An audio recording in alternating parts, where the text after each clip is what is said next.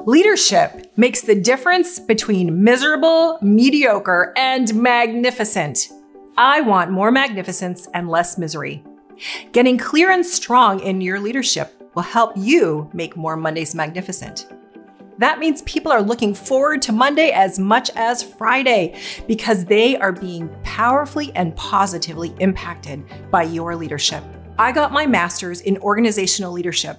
And as I studied, I realized there is no one accepted version of leadership. That's because everyone's expression of leadership is different. You need to get clear on who you are and how you define leadership.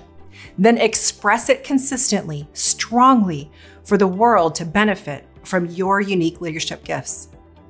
The process for getting clear and strong in your leadership definition is outlined in my book, Your Leadership Voice. When you are clear on your voice, how do you know whether you're an effective leader? According to Peter Drucker, leadership can be assessed by two things. Do you have followers, and do you get results? This is why leadership is more than just a title. When you do the things that earn people's trust, you are able to influence them. They become followers, and together you can accomplish your goals. Just because you have direct reports doesn't mean that you have followers.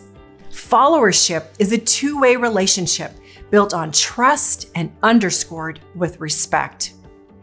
Do you measure your leadership success on results or total impact? While leaders can deliver amazing results, they also may leave a trail of destruction. I'm sure you can think of numerous examples of leaders you saw demonstrate command and control leadership that decimated their team.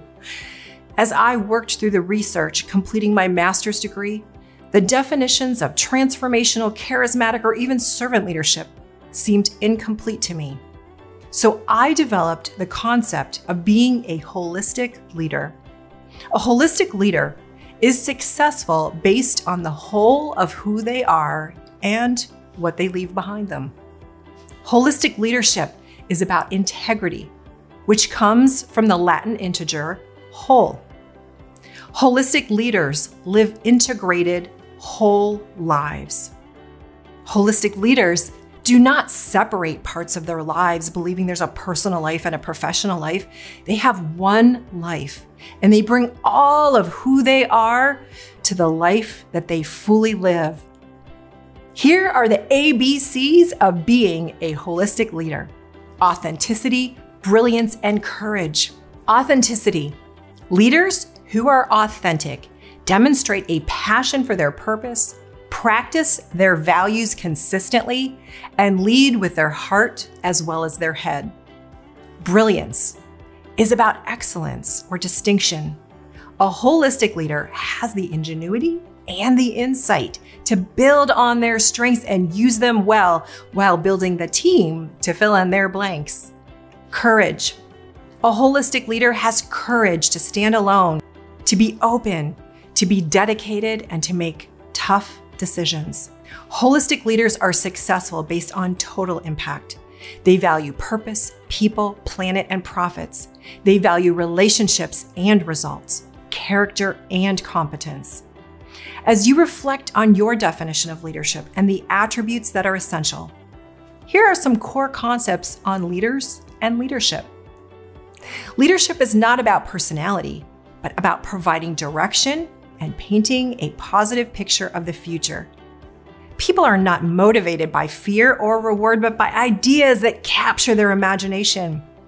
One of the leadership definitions in my studies talked about charismatic leaders. You know, those people who have such a dynamic, people-oriented personality that they are deemed natural leaders. We believe that personality is great, but clear, consistent direction matters more. You may have heard the proverb that where there is no vision, people perish. Leadership requires passion. Leaders love their people. They unleash the passion of their followers by leading from the heart.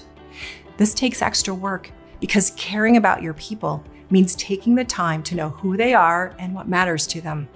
It means applying the platinum rule. You know what the golden rule is, doing unto others as you want done unto you. But the platinum rule is a variation of the golden rule that calls for a more thoughtful approach when dealing with others. It asks that you do unto others as they would want done unto them. Following the platinum rule means making sure you know how the people around you want to be treated. When's the last time you asked your team members what mattered to them? What's keeping them up at night? How can you better support them? Leaders over-communicate. It takes time for ideas to sink in. Leaders repeatedly communicate what is important, and they don't treat their people like mushrooms. That is, keeping them in the dark and feeding them crap. They also don't hold back information on a need-to-know basis. While it's important not to show up and throw up, telling your team everything you know, you do need to connect the dots, make meaning out of what's happening, and ensuring that the team knows what's going on. Leaders define success. Leaders are explicit about what needs achieved. Your team can't do it all. If everything's a priority, nothing's a priority. I remember one time when a senior leadership team took the time to eliminate some of the changes. They attempted to set priorities, only the change distortion field got in the way.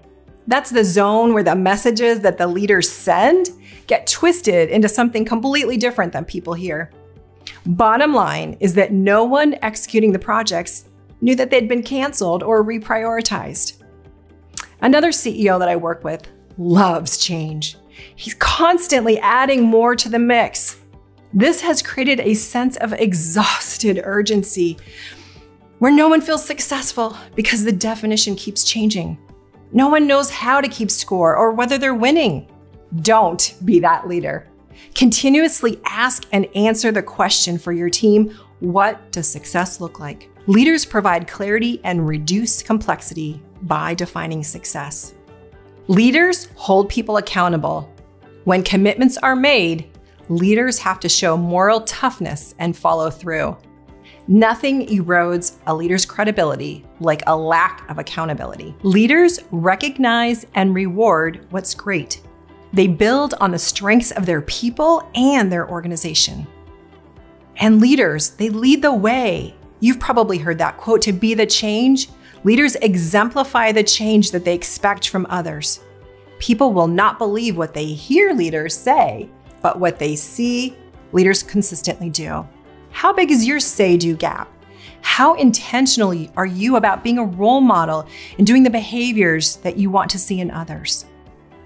So as you reflect on your leadership and the areas that we just talked about, where can you improve?